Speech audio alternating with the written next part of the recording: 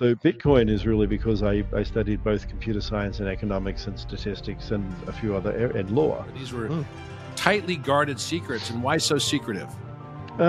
Knowledge is power. You think history truly does repeat itself? No, I think it's like Mark Twain said, it sure doesn't repeat. But it certainly rhymes. I think Newton was actually right and Einstein was wrong, just that the mathematics available to Newton weren't adequate.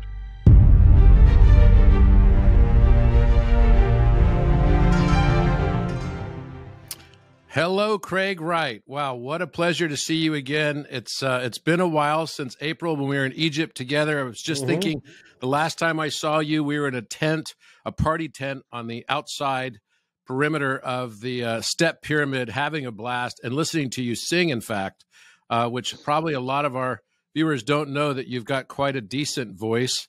I heard it many times in not only giving us philosophical and sort of basic wisdom related to the cryptocurrency world and particularly Bitcoin, et cetera, but also just on life in general. And you have such an amazing background that is so diversified. You truly are a polymath, and that I think is a rarity in today's world. And it's a pleasure to have you here with us. And for those of you that don't know, Craig Wright has played a pivotal role in so much of the way we look at finance today, and where it's evolving towards as well, with seminal work. And nobody can deny the very, very existential role that he has personally played in the early days of what we now know as sort of a Bitcoin phenomenon.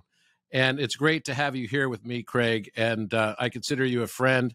And it was great to get to know you, not just about the whole aspects of, what happened in the early days of Bitcoin, but also just to get to know you as a person, because you have a deep background. And I was stunned to learn when I first met you as well, how interested you are in history. And I was thinking that might be one of the places I'd like to start with, because you definitely are a student of history. As I remember, I think you're getting another degree right now. You have several. You have doctorate degrees, et cetera, across many different fields, but you're also interested in getting another degree in Hellenistic period, I think ancient Greek history, as I recall. In particular, I'm looking at the Roman region, although I'm also doing the Hellenistic area. I'm doing population studies and demographics of Rome and looking at the collapse of Rome. So in particular, that's kind looking of foreboding. between 3rd to 4th century. Yes. I have a big interest in ancient economics. I know it's a weird sort of side area, but I sort of, well, as an Aspie, you always have some sort of focus, and mine happens to be money, not in how much money I get, but the history of money, how money works, studying, understanding it, and all the rest. So I remember also a discussion with you about that topic and about your father as well. And I believe your father was very interested and involved in economics also, wasn't he? Yes, but in a different way. My father was very much, he was a union leader and very self-educated, but ended up very different to myself. Well, I remember also asking about the name Satoshi Nakamoto and what that meant to you, and that actually that came out of, if I recall correctly, something out of was it Tokugawa period of Japanese history? That's correct, yes. So maybe you could talk a little bit about that. I'd love to hear your view on that and why that name resonated so deeply for you. Tomogawa Nakamoto was a very early economist who, in many ways, had some of the similar sort of ideals of Adam Smith, except you might say that, he basically got sick all of a sudden and died when he annoyed the shogun, as happens. I mean, yeah, I mean, so he stopped writing, but he was also a polymath. He was there because he was an economist in the Meiji, pre-Meiji period Japan, and people don't realize just how much sort of economic growth happened at that time. If you can imagine now, with the control of Japan moving to the shogunate and the rice all coming into Kyoto and then being redistributed. Not ideal, but what it did mean is that the entire sort of understanding of the Japanese province then had to be accounted for. There are lots of records that can be analyzed in this, and then it had to be redistributed.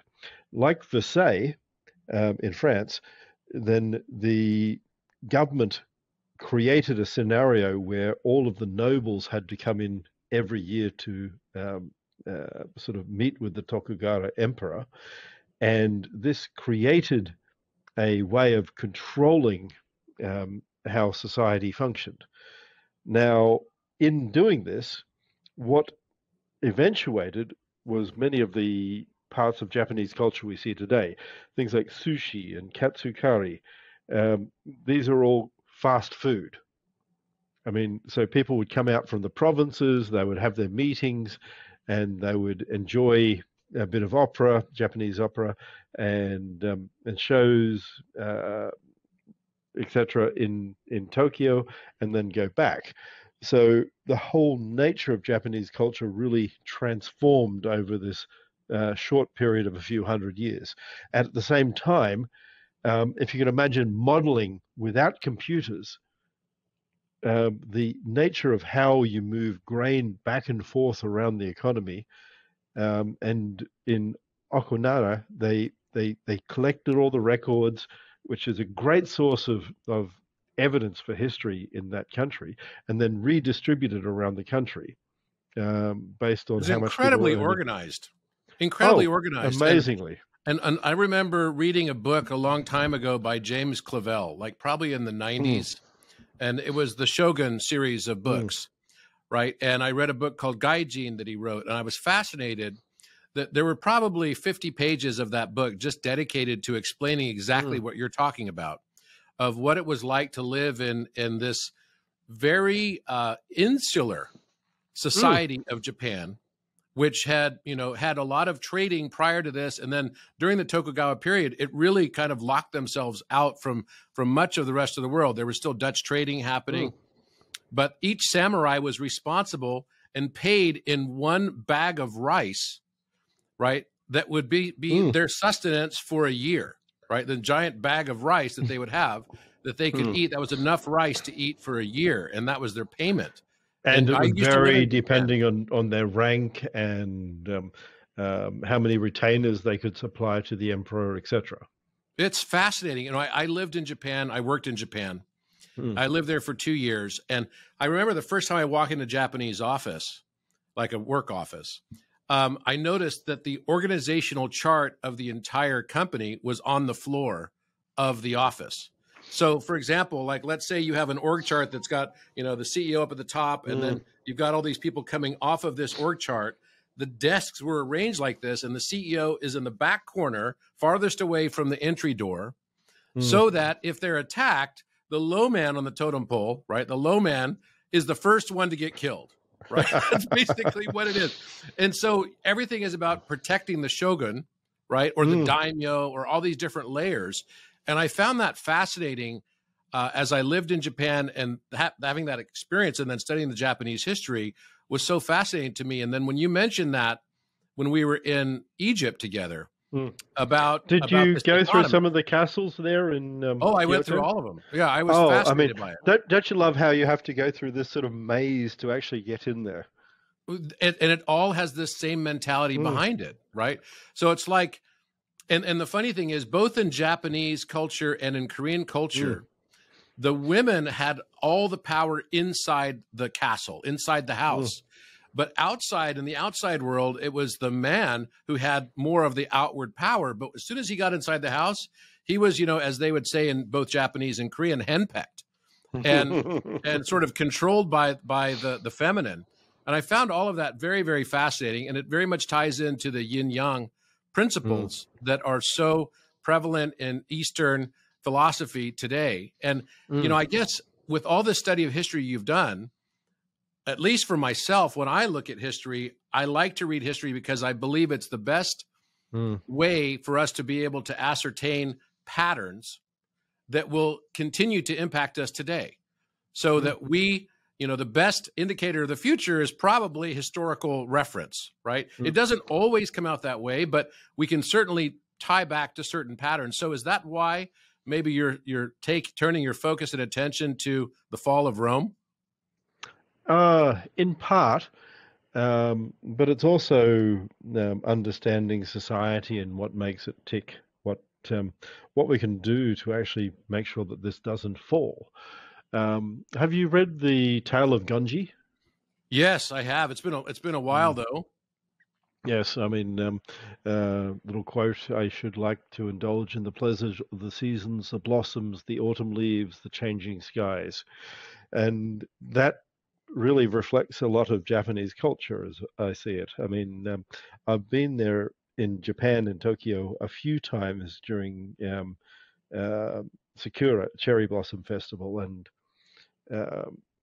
that's around April timeframe for those of you that don't know. Every year, around that time, you have these beautiful cherry blossom trees that have these wonderful pink flowers.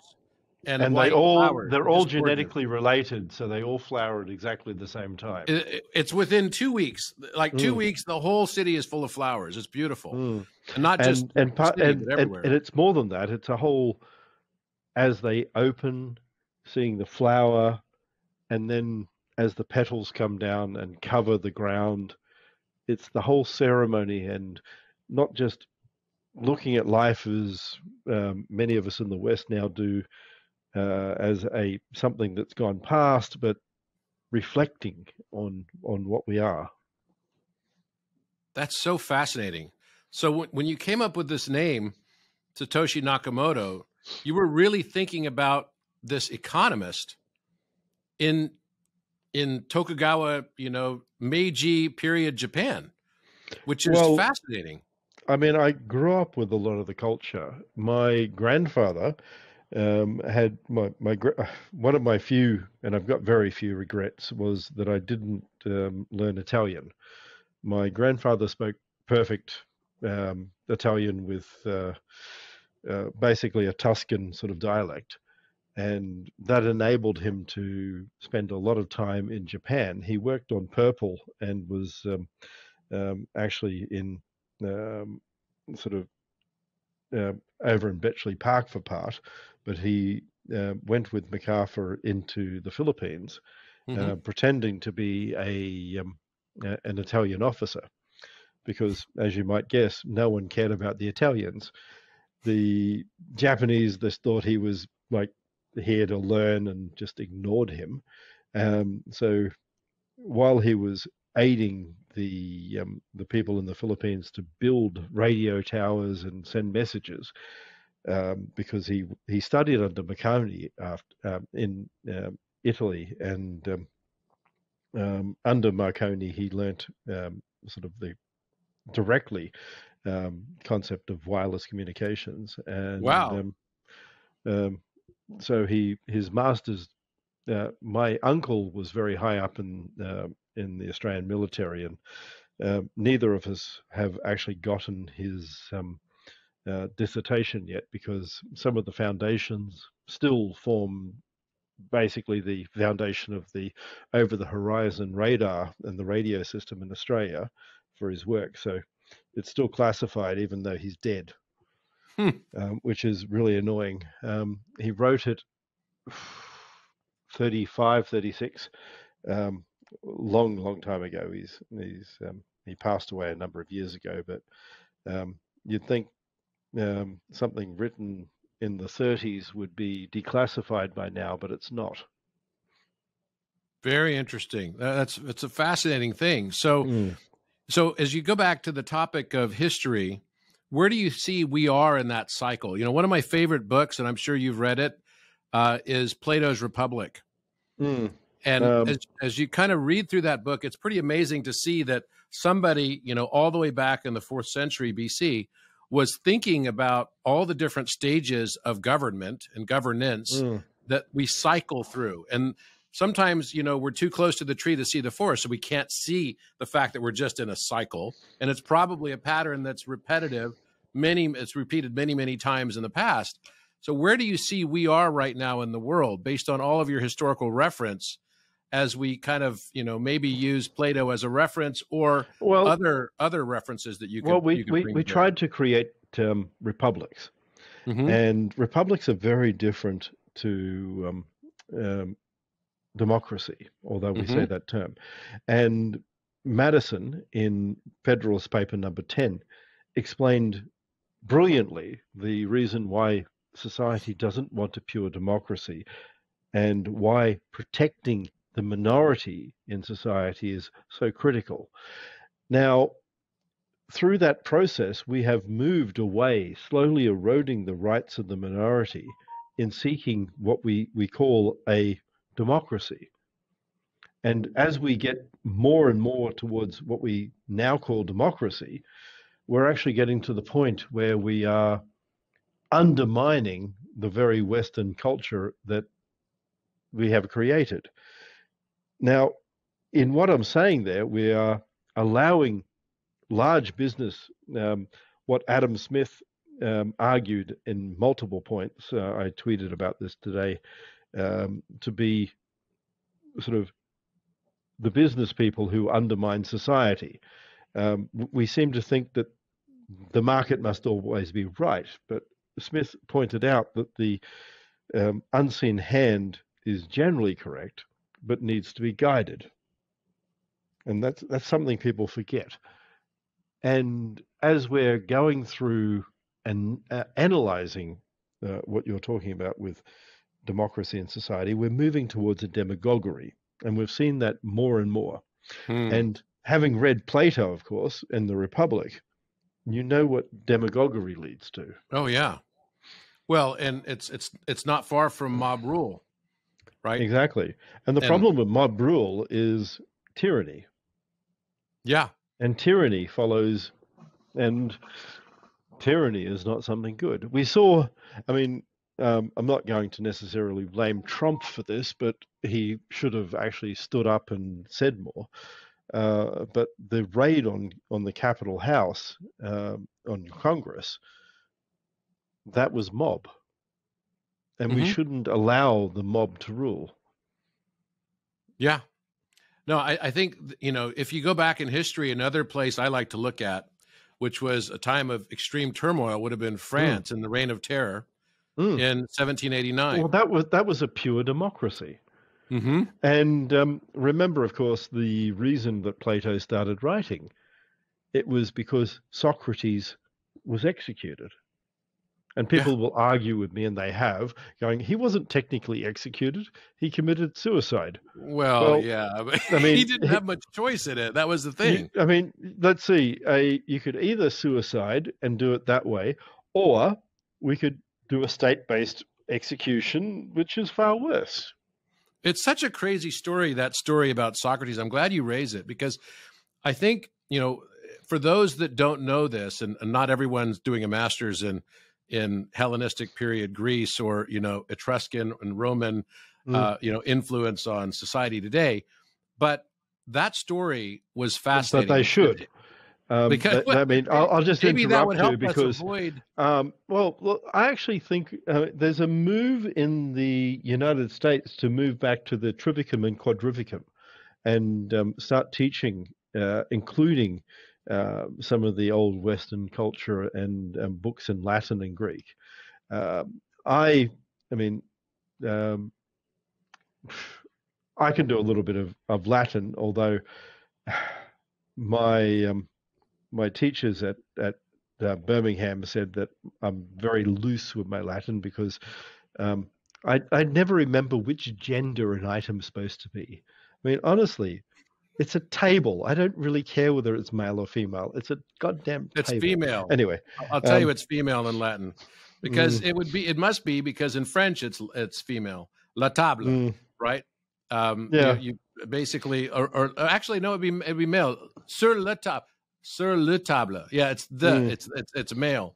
But the Germans have it completely reversed and go somewhere different. Oh yeah, again. Well, they have a neuter. They have the dir das, right? So it's das Auto instead of die Auto or der Auto. Der would be masculine. But the reason I raised this topic of Socrates, I think it's a great story, because I don't remember the name of the general. You'll probably remember, but the Greek navy and army was coming back from battles, I think in the Hellenistic Wars, and there was a terrible storm that happened, and some of the people fell out of the ship as they were coming back. You may remember this story.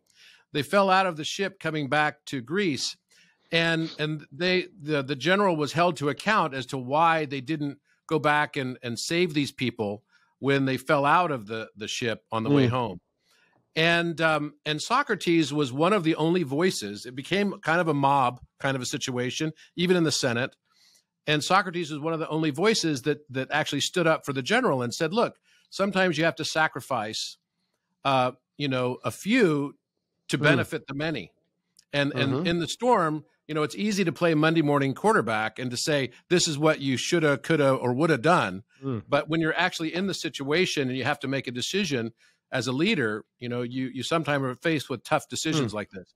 And so because he was one of the only voices that stood up for this general, that clearly there was other political undertones going on, they sentenced him, to death effectively, and told him that he had to commit suicide by drinking hemlock, which is, it's basically like drinking a poison that acts like a neurotoxin. It shuts off your body slowly. It's a terrible way to die. And Plato, of course, was one of the protégés of Socrates. And so he watched Socrates, this great man who gave us these two words of know thyself, which is probably sounds like the easiest thing in the world you could do, but actually it's probably the most difficult thing we will ever do. It's very, very deep. And, he ended up having to die this ignominious death in a jail cell, which was a terrible story. And that became the impetus behind Plato starting to publish and write.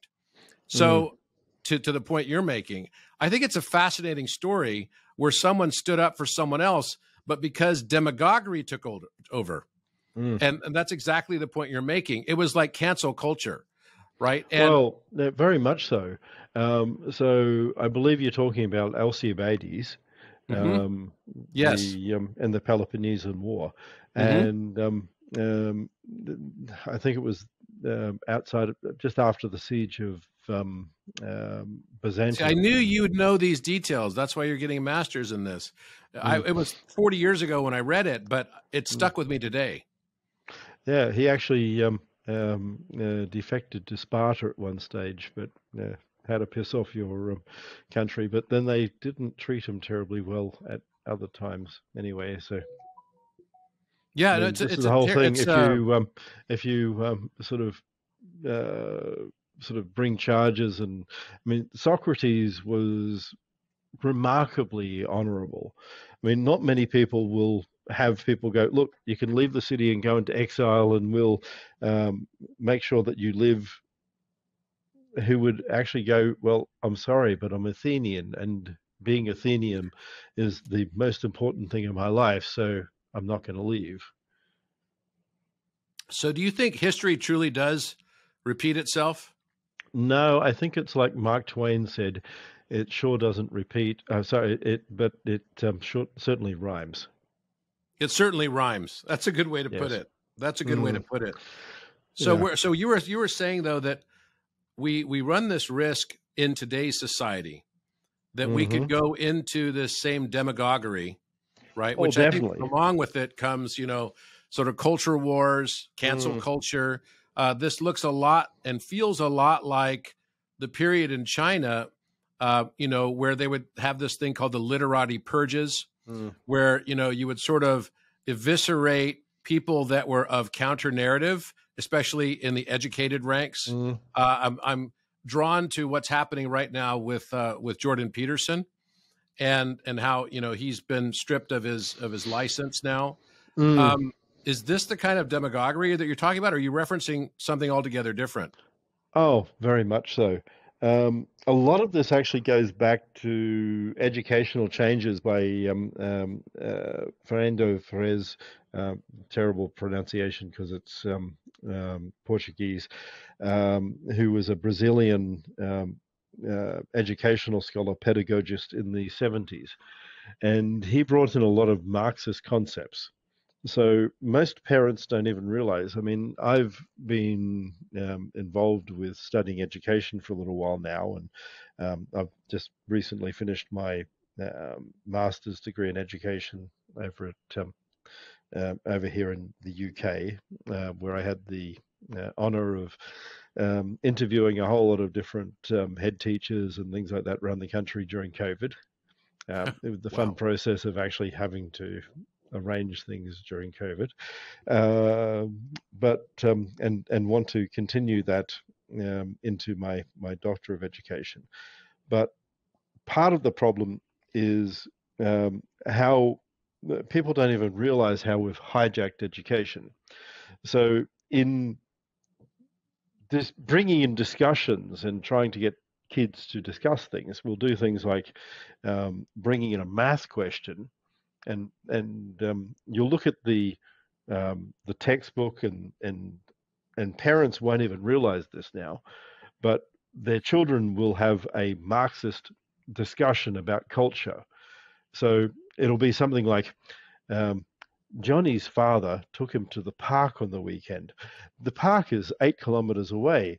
He had to go to meet his mother 3 kilometers away.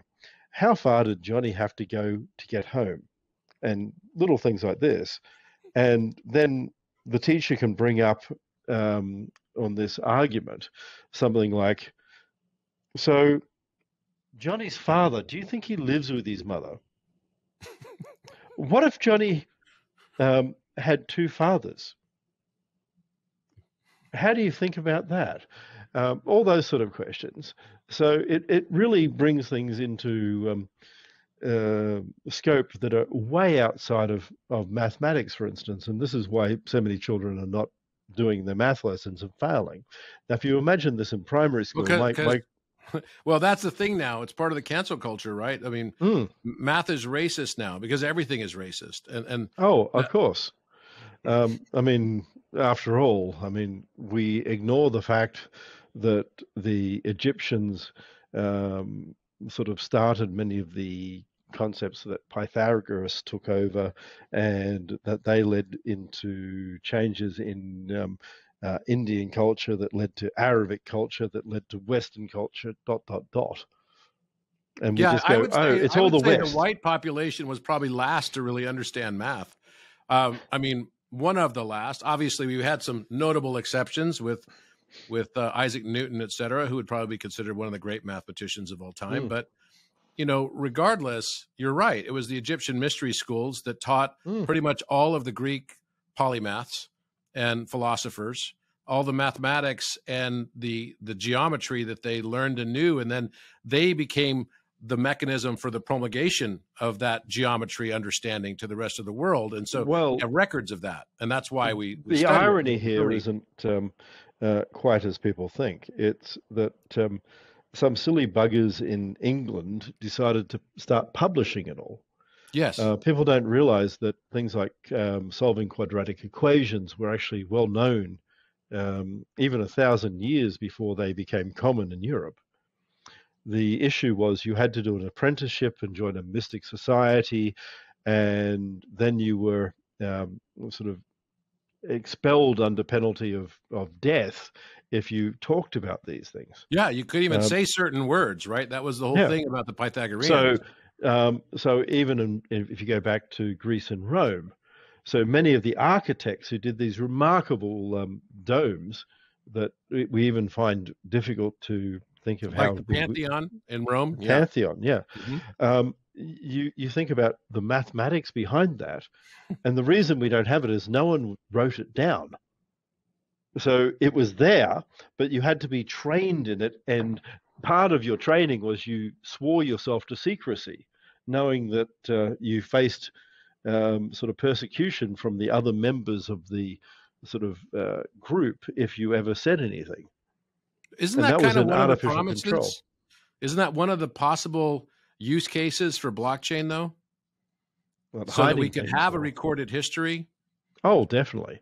This is one of the aspects of European Renaissance that were very interesting as people started taking texts that they'd conquered in during warfare and translating them and disseminating them around Europe. Many aspects of sort of earlier knowledge suddenly became common. Have you studied the clay tablet, the Sumerian clay tablet called Plimpton 322, which is a clay tablet that clearly shows that more than 1,000 years prior to Pythagoras, the Sumerians were doing advanced trigonometry and obviously using what we now know as the Pythagorean theorem many, many times over. And it was all outlined on this one clay tablet. Have you seen this? Actually, it came out of Macquarie University, the research around it. It was pretty fascinating. Yeah, I haven't actually seen it myself, but I do know of it. But it just goes to my point, which is mathematicians were basically closed, well, guild groups or pre-guild, I mean, beyond sort of that part of history, but the equivalent, these individuals who knew knowledge but wouldn't disseminate it. And why do you think that was? I mean, I have my own theories on it, but I'd love to hear yours as to why do it you was think they that it was all wouldn't part of these disseminate? gilded societies and very much secretive, almost like, Freemasonic. The knowledge of the geometry, like Pythagoras, kept it very, very quiet. It was punishable by death to say even the wrong words, and that related to, irrationality, et cetera. These were tightly guarded secrets. And why so secretive? Knowledge is power. So if you control the access to it, you keep it scarce. No, very few people are going to sort of have the intellect to create mathematics from base principles. Discovering all of this from scratch is going to be rare. Occasionally it does happen, but very, very rare. I mean, Ramanujan and a few people like that just have natural skills. But for the majority of individuals, you basically need to learn from someone else. So most of these people in a society would have to learn. And the origin of the word liberal that people don't understand, going back into sort of pre-medieval, was freedom from labor. It wasn't like we see liberalism now. It was someone who had learnt the skills to be able to work in a way that didn't involve having to do physical labor. So you got paid more, you had a better life. We look at and analyze scribes and say how little they got paid, but compared to someone who was a builder or a day laborer, they were remarkably sort of high up in society. And sitting there going, they got far less than a king. Well, yeah, practically everyone got far less than a king. That's the whole point. There's only one king. Yeah, this is true. This is true. And you mentioned Ramanujan. So Ramanujan is someone that I've spent quite a bit of time studying his work. And what are your thoughts on his perspective that, he was getting his sort of downloads, I guess, or accessing a field, like many Vedic mathematicians you referenced, a lot of advanced mathematics going into India. I totally agree with that. But many of these people that are able to discover mathematics, like Ramanujan, claim that, their experience is a flash of inspiration that they believe has its emanation from divine source. And so I'd love to hear your thoughts on that.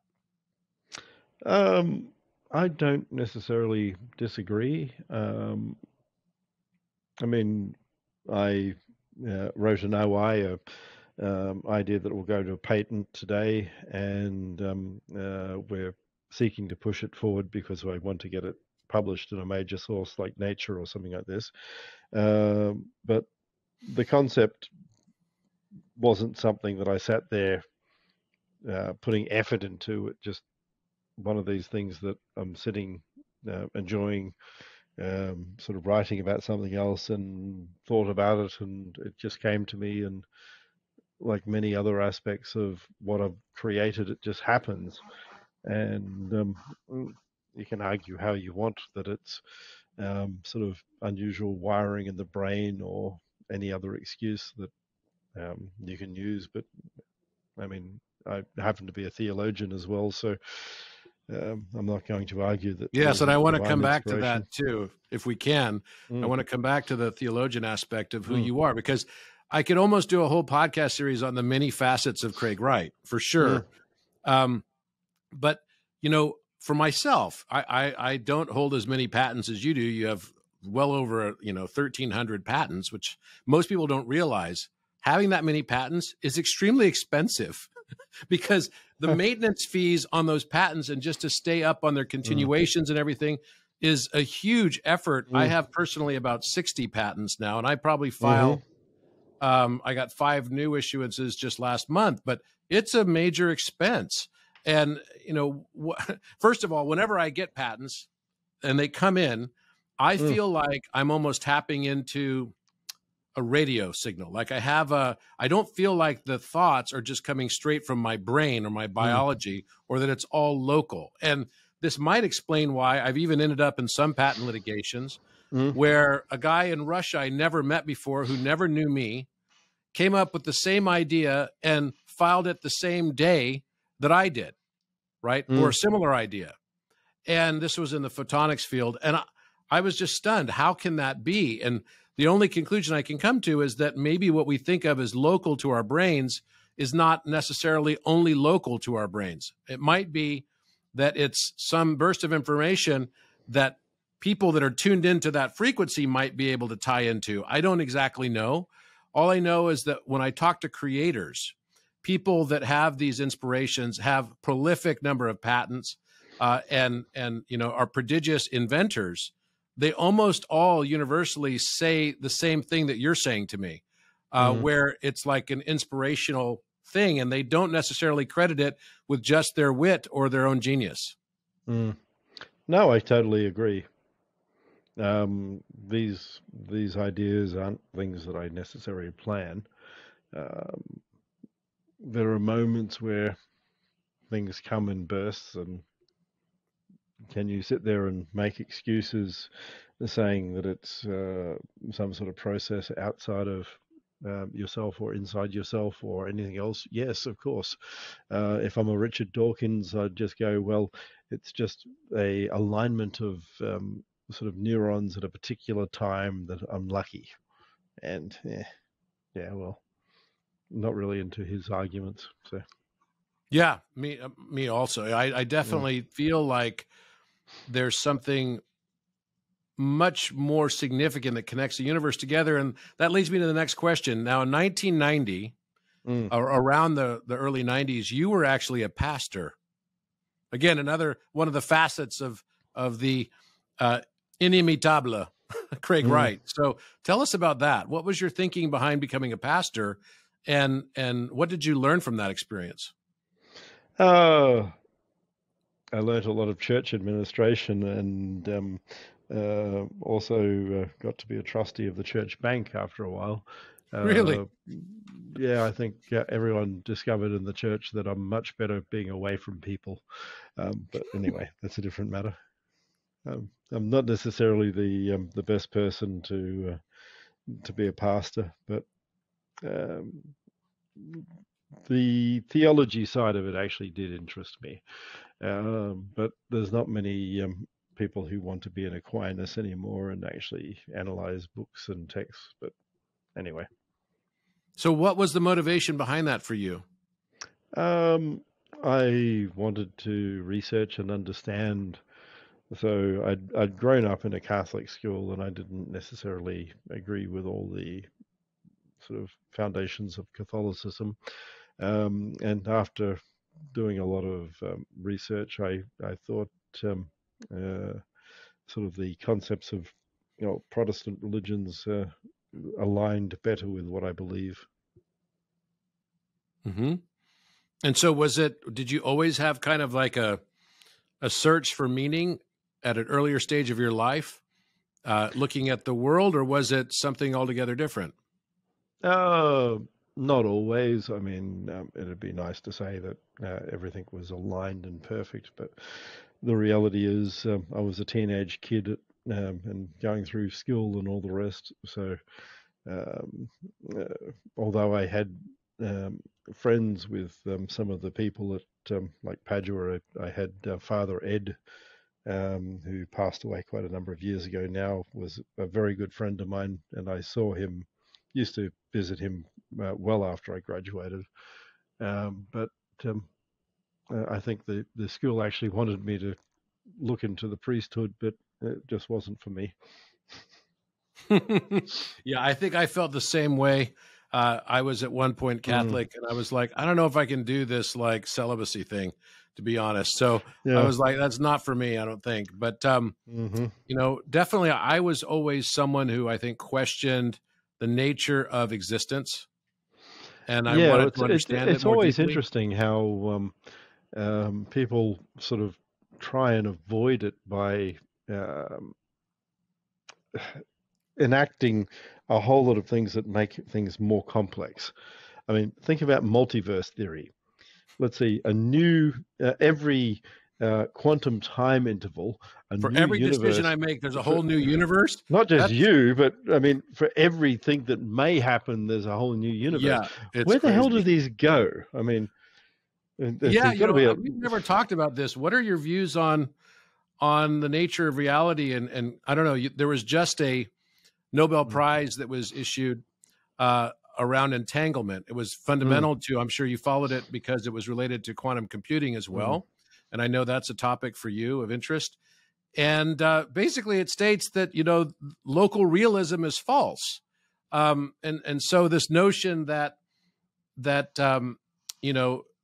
if something is not observed, that it may not actually have a position after all.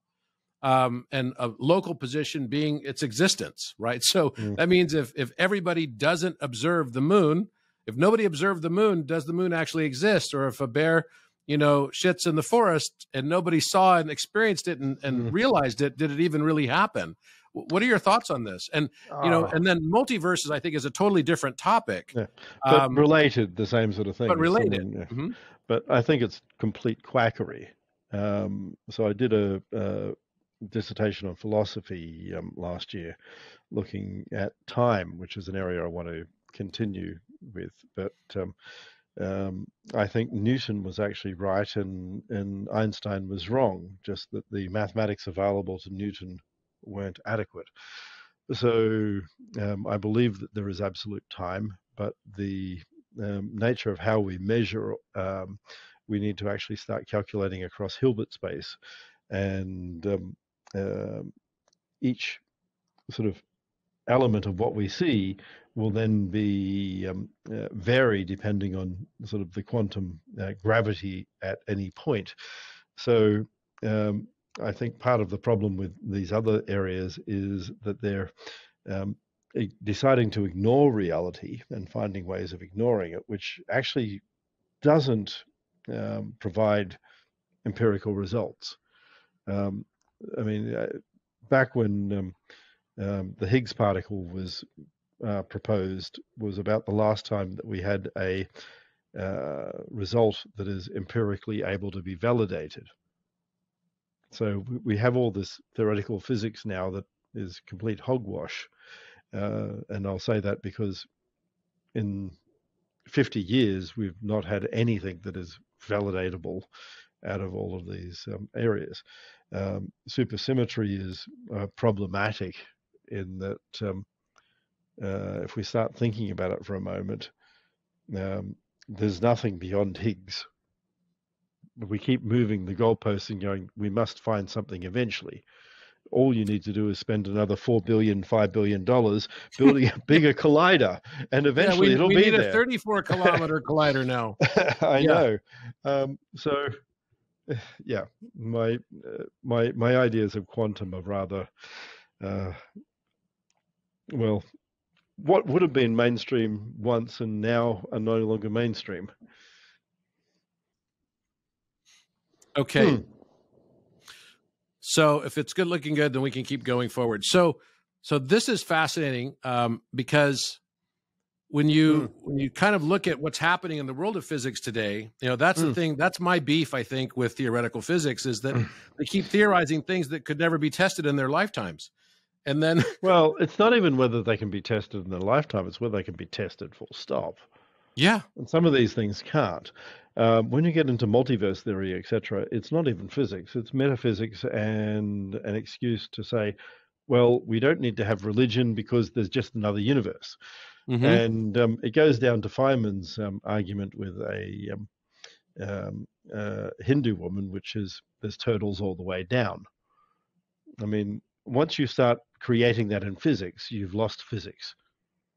When you say, well, where did the universe start? Well, there was another universe. Where did that start? There was another universe. And you just go, there's universes all the way down. I mean, I'm sorry. Except that this might be it. And unless you can prove otherwise, then popping up universes 10 to the 49 times a second is a bit ridiculous. But so I think that the part that is valuable to me when I look at the notion of quantum physics is the nature of the observer. That the observer, and I think this is why this is probably why placebo is the greatest drug of all time, right? That treats everything. And that observation and the very act of expectation seems through, maybe it's through the Hawthorne effect, seems to impact the outcome of the thing being observed in some way, shape, or form. So what are your thoughts on that? Well, that's interesting, but I think it just shows our lack of understanding and knowledge, to say the truth. What are we doing that impacts it? Now, it comes back to the argument, and that we have no known way of knowing how anything could impact the universe from outside the universe. But then, at the same time, many of the people who argue that also argue a holographic universe, which could be an information universe, including something that is a super complex beyond our ken idea of a computer running a simulation. Now, outside a computer, I can interact with the code without having any input. So if I skip to between these things and go, well, you can't have any input that we can't measure, but it could be a holographic universe, well, then you introduce methodologies for introducing external information anyway. So if you think about it for a moment, so your own argument sort of ends the argument in that if we have a holographic universe and nothing can be measured outside of that universe, that only applies to us. It doesn't apply to anything outside the universe, because if something's outside the holographic universe, well, it can write things on the side of the damn universe and change things, and suddenly your hair could appear gray or green or not saying that it will, but there's no reason why it can't. So do you believe, I mean, are you someone who believes more in this holographic principle for the universe? I believe in an information-centered universe, and I believe in quantum, in that I don't believe in infinities, either negative or positive ones. There's not infinitely small or infinitely large, in my opinion. So that always takes us back to single value, like numbers, not something like pi that goes on forever, even though we have pi and we can't calculate it. But it takes us into some sort of calculation that must always be, in effect, binary in nature. That doesn't mean that we are in a computer universe, but it does mean that there's a whole lot of stuff we don't understand. So if we were in a computer universe, could you imagine that something would be outside of that universe? I mean, definitely, of course. It must be, right? I mean, our simplified idea of something like the Matrix or any of these other concepts of sort of a universe within a computer system are oversimplified. Mm-hmm. Yeah, no, you're right. I mean, who knows? Maybe you and I are somewhere in some vat of Jello, right? Suspended, while we're actually wearing some sort of goggles or something that have us in this, matrix of mind universe to learn and experience. And I actually can really contemplate that is not as foreign as it might sound, because when we start looking at the principles of how the universe works and physics and everything else, and I was just sort of toying with this notion of strong force versus weak force and the differential, and found a small potential solution to this problem is just being that there might actually be another complex plane of numbers that governs 10, the square root of 10 to the power of -1 and smaller sizes, and the square root of 10 to the power of 1 to larger sizes. So it creates literally this, this mirror of consciousness. And when you do that, then all of a sudden gravity goes from being a very weak force in the macro world to, at the subatomic scale, become a very, very powerful force. And electromagnetism, which is strong in the macro sense, is very, very weak in the subatomic world. And I started to write this as a paper recently because I do fundamentally believe that there is a holographic principle at work, and that principle is around the number one, and that there's a mirror of consciousness at that number one. And then each one of us, you could say, is split or dividing the number one. And we have a pattern of periodicity in our lives that create this sort of like repetition until we finally realize it. And so there's an argument that says that maybe we do live in some sort of holographic simulation. I'm not putting it forward as definitive fact, but I'm also not discounting it as a possibility. The way I'd put it would be that's just far too simple, as opposed to far too complex. So maybe you're saying the far too complex would be the multiverse, and there's a different universe for every possible outcome and every possible choice that could be made, which seems crazy complex, because I think that, I believe Leonardo da Vinci's, way of putting this, which is that simplicity is the ultimate sophistication. And it's actually very difficult to be simple as well. It's very difficult. So that's why I think if God really is a master architect and geometer, and then I think he would find the most beautiful, simplistic way to actually represent and probably encrypt it for himself. But these are things that you cannot know. One of the core problems, I think, right now where we're going in society, the move towards brutalism in architecture, the abandonment of aesthetics, the whole notion of postmodern abandonment of anything beautiful is, Well, I remember I used to live in Germany too, Craig, and I lived in a town called Wiesbaden, which I chose because it was one of the few cities that was not destroyed in World War II. And so you have two kinds of cities in Germany. You have cities that are either beautiful architecture, like in Wiesbaden, that survived, right? Like Regensburg, Garmisch. There's a lot of places in Bavaria that are like that as well. And then most of the place kind of looks a lot like Frankfurt, which, you got a bunch of buildings. There's some notable exceptions, like the Bahnhof, where the train station is, and the Kurhaus and casino, et cetera. But most of it looks like these buildings that were the postmodern period, just like cement boxes that were all about utilitarianism. Yeah. Yeah, and brutalism and no form. Unlike Paris, luckily the Germans didn't destroy Paris when they occupied it, and Paris has these incredibly beautiful boulevards and architecture that speaks to form, maybe arguably even above function sometimes, right? And we love France for that. But I think finding a balance between form and function is then you've got Gaudi. Yeah, well, I do like that because it's such a, that whole city feels like a form of surrealism, doesn't it? I mean, I love that aspect of it. At the Gaudi Park, the Groen, it's like beautiful stuff. And this is one of the things I've loved about my life is that I've had the opportunity to visit over 140 countries.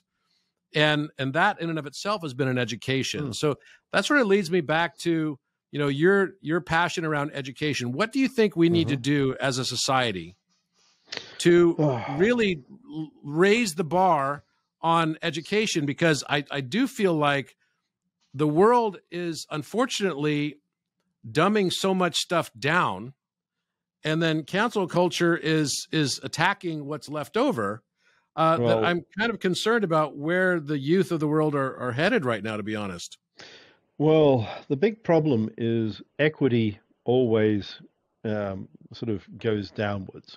So if we're seeking to make people equal, there's only one way. It's equally dumb, equally poor, equally everything else. There's no other way to look at this. I mean, if you think about it, you can't raise people who don't have the skills to be smarter than they are. You can't make people work harder than they naturally want to. Now, you can to a little extent, but you do so at the extent of crushing everyone else. So we need to actually understand that education's not about making everyone equal. It's about taking those people that you can and giving them everything they need to be good citizens, to understand culture. Now, for instance, I in my studies in education and English in the last few years, I looked at some of the work that people are studying in British English schools, and I wrote a blog post on some of the things I ended up having to read because of like mirroring what students are doing, and one of those was Wolverine Origins. Now, so if you know about the Wolverine movies, there's also, of course, a graphic novel series. And in English language studies, English, this is looked upon as not just, it's a graphic novel. Now, the way that I would have been brought up would be, it's a comic book. Right. Okay. I mean, the graphic novel is actually a comic book. I like that. It's a bit of fun when you're 8, but I mean, in year 12, studying this as part of like vernacular culture, etc. It's just, I'm sorry, it doesn't actually teach you. It doesn't. I mean, yes, you get to experience Wolverine regenerating and bursting out of Hulk, who's gone bad in the end, but how is that actually educating people? And you can say that there are lots of weird stories in Homer and things like that too. But so what? It's very different. The level of literary skill involved with writing a comic book and a major novel or sonnet or something like this are very different. And yes, there are some weird aspects of Shakespeare too. True. I mean, have you seen Titus Andronicus? It's one of my favorite. Yes. Yeah, I mean, and by the way, I'm a huge fan of Shakespeare. Yeah, I mean, even it's got to be one of his wackiest plays. Yeah, I don't believe Shakespeare. I believe Shakespeare was actually a pen name. I've done a lot of research on this, working with my colleague Alan Green on decrypting the work of Francis Bacon, Edward de Vere, Kit Marlowe, and several other luminaries from the time who were also all involved, including John Dee, in the translation of the King James Version of the Bible in 1611.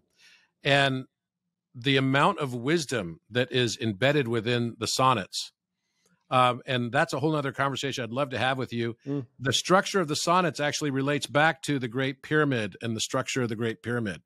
They were encoding, they were all Rosicrucian scholars, they were encoding so much information in there about the nature of life and existence.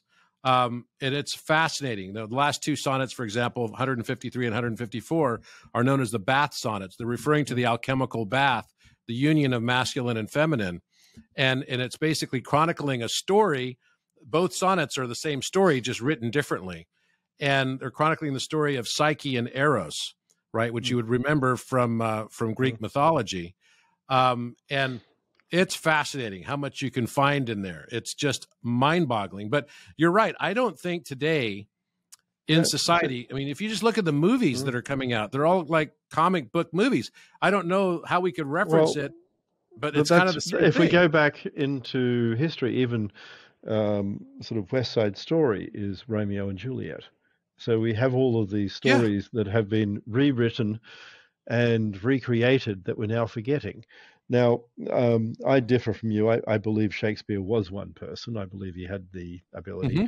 The distinction people don't understand is the sort of translation of Petrarch, the Lives, and other works were all coming out at the same time. And if you look at Shakespeare's sort of origins, his father was a head of a grammar school in just over Avon Way, and he would have had access to all of these works.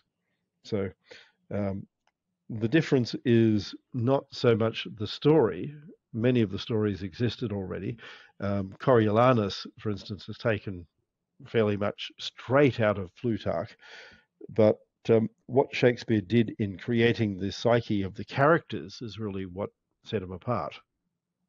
Oh yeah, no doubt about it. And you know, there was even in Twelfth Night, you'll see a lot of references to Freemasonic wisdom. You know, you might remember in Twelfth Night where Malvolio reads the letter, and it's the secret letter, and it starts off with MOAI. Right, and that was actually the last wife and I four letters. Just went over to Opera House and saw Magic Flute, Mozart, of course. I've seen it before, but it's been quite a while. Which, of course, got Mozart in quite a lot of trouble because really documents the whole stages of being initiated into a Masonic temple. Absolutely, absolutely. So I think there is. Whether Shakespeare was one person or he was a group of people, clearly there was Masonic influence in all of it, and we're finding that more and more. I'd love to spend some time with you on that because I think you'll find the work fascinating. You know, there's a big I wouldn't say Masonic. I would say Masonic took over the ideas of the Enlightenment, and many of these sort of ideas of alchemy, etc. Were the early ideas of science. If you look at Newton and others, it's the same studies. And he was an alchemist for sure. I mean, 80% of his works were sold by Cambridge University because they wanted to disavow themselves of this, body of work that he would say was really him identifying the signature of the creator, the architect. Well, I mean, his theology and sort of looking into how to do alchemical processes was why he actually did mathematics. I mean, that's where people go wrong. They actually think he did mathematics as a scientist. Well, no, actually he did it to describe everything else he was doing. You're right. No, you're right. In fact, I don't know if you know this, but he was a huge student also of the Great Pyramid who analyzed the Royal Egyptian cubit and from it derived the Euler number. So the Royal Egyptian cubit, which is pi over 6 meters, turns out to be 1.718 feet. And he believed that when you add one more to that defines the Euler number. And so it was all from his studies of the Great Pyramid, which were disavowed by Cambridge University and Trinity College because they didn't want to associate with that. And those that paperwork, a lot of it ended up in the hands of people like Bill Gates Foundation, et cetera. But but certainly there's a bigger story here that seems to connect. And I want to reference back to your comment about quadrivium and education now moving more and more towards this notion of a roundedness. You know, you're a polymath, right? And as a polymath, you've had a very broad experience. You may have Asperger's, but today I have not seen one aspect of that Aspie relationship. And whenever I've had conversations with you, they've been delightful and erudite and very, very informative. Well, you're focusing on areas I enjoy talking about.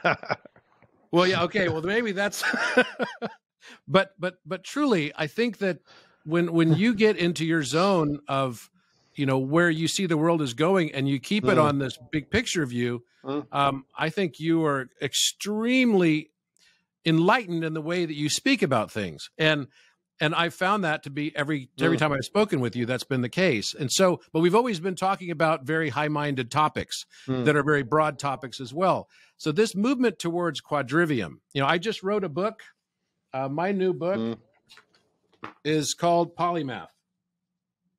Right. I just finished this book, and it's about this same notion of a well-rounded education. And you know, my first book was Philomath, Philomath, which means lover of learning, and polymath just means many learnings. And so I've kind of gone around the world to try to find other people that I think believe this same way and have well-roundedness. And what I found is that there's common denominators with these people. They tend to be very creative. When they're very well-rounded, they often speak several languages. They're entrepreneurial. They are able to access this field of information and can discover things new. A lot of how you end up with different ideas is when you study cross fields. So you're not going to discover something you have no foundation in. And when you actually go across multiple areas, then it makes it more likely. So Bitcoin is really because I studied both computer science and economics and statistics and a few other and law, and people who don't have those backgrounds sit there going on about how wondrous it is, but not realizing that it's all things that all you do is tack together the existing building blocks.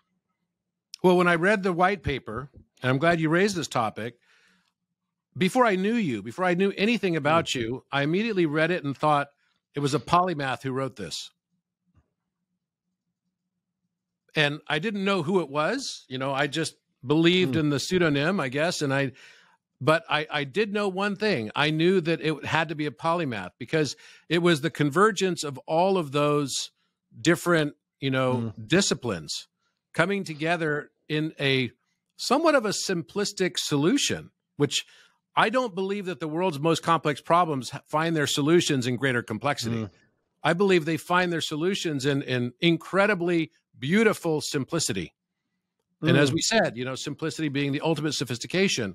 And I believe that, as Leonardo da Vinci also said, you know, to achieve a complete mind, study the art of science, study the science of art, learn how to see, realize that everything connects to everything else.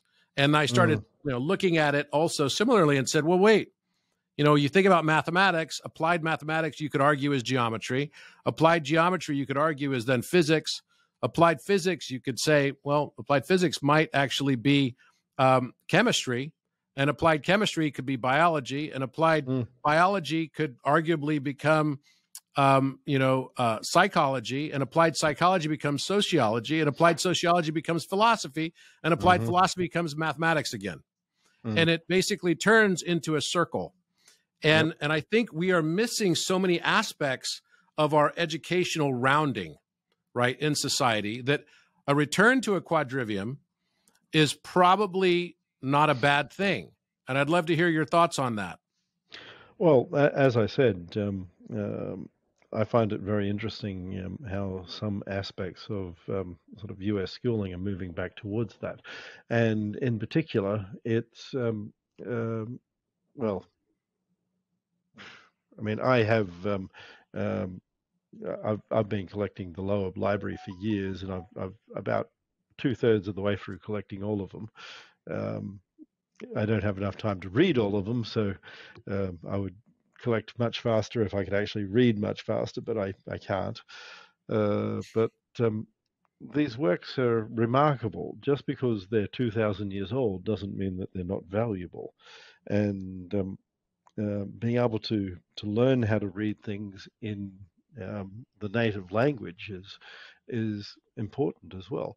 I mean, that's an aspect of all of this that I sort of miss. I wish I could have the time to just sit down and learn Greek. One day I might, but I don't have enough time for it now. But even you know what, I'd like to learn it with you, Craig.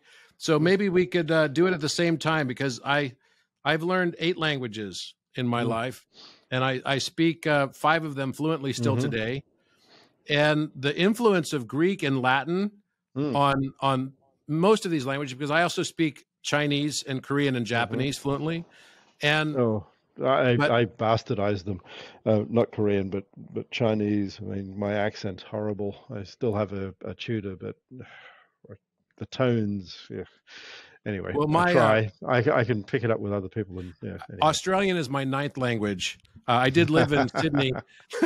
And by the way, if you've lived in Australia, you know that that's not entirely ridiculous to say that, because if you could say some sentence like, let's grab a slab, throw it in the back of my ute, go down the paddock and get pissed. Nobody here will understand what that means, right? No, I know. It's definitely a dialect. It is. It's definitely a dialect, and you have to kind of learn, words like fair dinkum. I remember the first time I heard fair dinkum, I'm like, what the heck is that? And I realized, wait a minute, dinkum is a Chinese word, which means gold. So in the gold rush, fair dinkum is like, is that real gold? Like the real genuine article. So there's a mix of other words into it as well that I really enjoyed learning when I lived in Sydney. But, I think this return to a quadrivium and polymathy to help our students become more well-rounded and realize that everything is connected. There's a geometry at its base. I do agree with what you just said about an information-based universe. I fundamentally believe that. Are you following the latest research out of University of Portsmouth that is attempting to associate information as a state of matter? No, I'm not actually, but it's pretty fascinating stuff. So, I mean, we know that in physics, there is an equivalency between, implied equivalency between information, mass, and energy, right? Yes. Obviously. What they're doing is they're proving by colliding, of course, another collider, right? Another $5 billion collider or whatever. But they're proving that when you collide a electron with its positron pair, that it will release a certain amount of energy and a gamma photon burst along with it, and that there will be a differential displacement of information, and that measured value of information can be directly correlated and then proven to be exactly identical in an inverse equation to energy itself, which makes sense, makes total sense. And then it makes you question, well, wait a minute, does that mean that, and it goes more towards a holographic universe, I believe, does that mean that the entire universe is really just another form of information, and maybe all the manifestations that we see of the universe, whether they be, solid, liquid, gas, etc., are all just emanations from the basic information, and maybe the coherence of that information is just what we call geometry. So information being the basis of the universe. So I do agree. When you said that, it kind of really triggered me in a positive way, because that is also very much how I see it. But I believe that if we can return to a quadrivium at a basic form of education, and now I know that you want to pursue a PhD in education, I'd love to hear your thoughts on how would you go about changing the education system to bring it more in line with both interest from the youth perspective, because, we're living in a society where people are interested in comic book movies. Well, number one, who cares? It doesn't matter what the youth are interested in when they're that young. No child is going to sit there and go, oh, yes, I want to do this, and I want to read a bit of Plato today. I mean, I'm sorry, but this is reality. So, like everything else, you sit there and you go, I'm sorry, Johnny. No, we don't want to talk about your mother now. We're doing math. And that's it. I'm sorry, you're doing math. Now do math. And you focus back on the topic. But as far as the curriculum goes, how would you change the curriculum so that it does become rounded like that? Or are there fundamental changes we need to make? Yeah, I mean, it needs to go back into a combination that sort of works towards the highest end of what we can teach, not trying to dumb it down so that some people who, well, can't do something hold down the rest of society. I'm sorry, but there's not going to be equality in this. And we should aim to basically impart the most knowledge and understand that we're not going to have people equal. Now, at the same time, that's not necessarily a bad thing. We're going to have those people who end up plumbers and builders beating up the eggheads of society and understanding that, yes, they have a point, and they can do something I can't do, and I can do something they can't do, and the society goes on. So I understand also that you are teaching philosophy and that you're doing special kind of podcasts and you're becoming more active on Twitter, etc. Can you talk about these things a little bit? So yeah, later this month, I'll be on my 12th or 13th. I think I injected another one, but philosophy lesson. This time we're looking at the Book of Job, which is actually, of course, part of the Western canon. Starts and ends with prose, but poetic verse in the middle.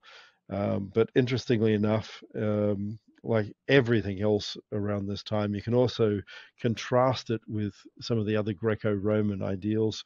For instance, one of the ones I want people to look at is a work that I've had people look at before, which is Oedipus Rex, King Oedipus. And if you think about it, Job got everything back at the end. He lost his 7 sons and his 3 daughters, but God gave him another 7 sons and 3 daughters, which is arguably not equal because, well, going through loss is never going to fully be replaced with the same thing. But Oedipus there went through a lot, became king, and then in true form of Aristotelian tragedy was laid low, sort of gouging out his own eyes, and he married his mother. I mean, it's kind of a funny. Well, that just sounds like a modern soap opera, doesn't it? Yeah, it's an interesting story though, and I love the way Sophocles takes us through it, where you almost think that they do certain things. Right. His parents, cast him out, hang him from a tree, right, and leave him there to die because they're predicting, or they have, a soothsayer predictor to tell them that this guy's going to come back and marry the mother and create, this very shameful kind of circumstance and become the king. And no matter what they did, they couldn't change the destiny. Well, that goes into sort of some of the answers to grandfather paradoxes with time travel.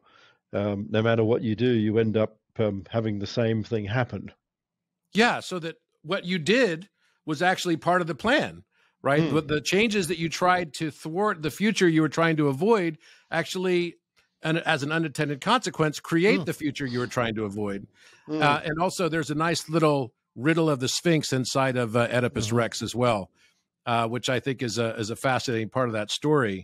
It's what walks on, if I get this right, starts the day on 2 legs, goes to 4 legs, and then ends up on 3. No, it starts on 4 legs. 4 legs. Moves to 2, then goes back to 3. That's right. Yeah, moves to 2, then goes back to 3. This is known as the famous riddle of the Sphinx. that's embedded in that story, and Sophocles left us that one. And so you're teaching that, and then of course one of my favorites, the Book of Job. The Bible. Most people think that Jesus was the only perfect man, but actually, in the King James version of the Bible, it actually says Job was a perfect man, which is fascinating. Although there's the argument in, I think it's chapter 42 or 43, where Job and God have a bit of a communication, and the argument there is Job actually prideful? I mean, it's not really what we would think. It's Job going, "But I'm righteous. Why are you punishing me?" But isn't that hubris and pride? I can't be punished because, well, I'm so righteous. And you're going up to God and going, "Well, God, what the hell are you punishing me for? I did everything right." Yeah, he had all the boils on his skin and everything. It's quite a story. But so you teach these things. That's an aspect of you I didn't even know. I didn't even know that part of you. I didn't know that you were teaching these philosophical, wisdom teachings to people, and I applaud you for it. I think the society needs more of that today. And then I know you've been very busy as well on your work in blockchain. So maybe you could tell us a little bit about that. So your recent work in blockchain. So what we're trying to do is get rid of all the barriers to really scale, not the small scale stuff like 50, 100K, but into the millions and then billions of transactions a second. And it's not as easy as people think. Everyone goes, "Oh, you just make big blocks." Well, just making big blocks isn't an answer by itself. You have to disseminate those blocks, which means you have to send large amounts of data over networks very quickly. So you have to look at ways of disseminating data over multiple parallel channels without losing information. So it's just not as easy as people go, "Oh, just make big blocks." Well, that would be fine if there was one central computer, and centralization is easy. That's the antithesis. Distributed systems are actually the hard part. So when you're trying to distribute a terabyte around the internet globally in 3 to 5 seconds, when you can't even do that on your laptop, I mean, think about it. You can't copy a terabyte from your laptop to an external hard drive in 3 to 5 seconds. No, I'm going through that right now, in fact. Yeah, and we're talking about how do we do this around the internet globally. So it's not easy. So they're the sorts of problems they're looking at. And all of my detractors sit there going, "Oh, it's easy. You're just sending files." Yes, not so we're easy. Just sending files. I mean, that's the simple way of looking at it. We are just sending files. We're sending goddamn big files. 1,000,000 times the size of your little files that you're trying to argue that you have problems with. And 1,000,000's a big number. Yeah, it is. That's definitely a big number. So what do you think the answer to this all could be? I mean, I think we need a more advanced compression so that we can get... we don't. It's not compressible anyway. I mean, the nature of the data. But there are techniques in parallelization and indexing that we're using that will enable us to do it. So there are a couple hiccups every now and again, but that it just adds to the fun. So, I mean, we're working on as we parallels like add machines, getting it like over the 1.9, like every time you add double the number of machines, 1.9 times the amount of traffic is a good number. That's harder than people think as well, and it's not perfect, but we're getting there. Well, I'm going to share with you. So you might recognize this shape. It's a cuboctahedron, and this was featured in the television show Foundation. It was on Apple. It's quite good, and it's a story that was written by Isaac Asimov about a civilization that was like, way in the distant past that figured out that they were going to be destroyed. Harry Sheldon et al. Harry Sheldon, right, the mathematician who could predict the future based on mathematics. And And then, so what they did is they compressed all of their knowledge and wisdom into this one cuboctahedral shape, right? And then the whole story of the show of Harry Sheldon's life is that, you know, they were creating a repository of information, so they had to compress it all through the geometry of this shape and other methods that we don't know. Although part of the problem was being a psychohistorian, he had to actually delve into find things in the past, because if you consider 10,000 years from Earth now, the amount of history gathered not only from Earth but multiple sort of solar systems in the story would be immense. And like people sit there thinking, oh, if we record everything, we'll know it all. And imagine going back through 10,000 years of history right now and trying to Google search something. I mean, right now we can actually Google search practically everything, but if you don't know what you're searching for, it's really immensely hard. Yeah. So if you want to know something about a particular emperor at a particular time, and really, what are you searching for to find that? Well, and what you're getting is also to the victor goes the spoils, right? We don't have a centralized repository of information that everyone can count on as being an objective truth, right? Because that's the thing. The history books are written by the winners. To an extent. I mean, there are a lot of, there's a lot more material than people realize that are written both by the victors, but also those who sort of had books that they had to hide. And there are a lot more books that had to be hidden that exist now than people seem to understand, although we have a hell of a lot of lost history.